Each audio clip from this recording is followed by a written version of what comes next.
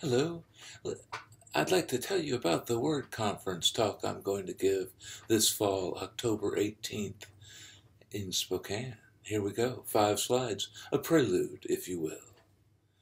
I'll start with development, so the literacy diet. If anybody in there is teaching K and 1, we'll spend a little time there. If you're working with students with long vowel patterns, we can talk about charting and the different patterns that you'll see. We can talk about schedules and routines and students' responsibilities.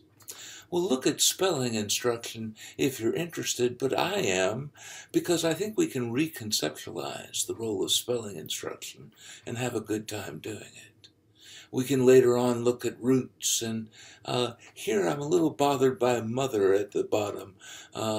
Let's take a look at that. So I wonder what you want to learn at the October 18th Word Conference. See you there.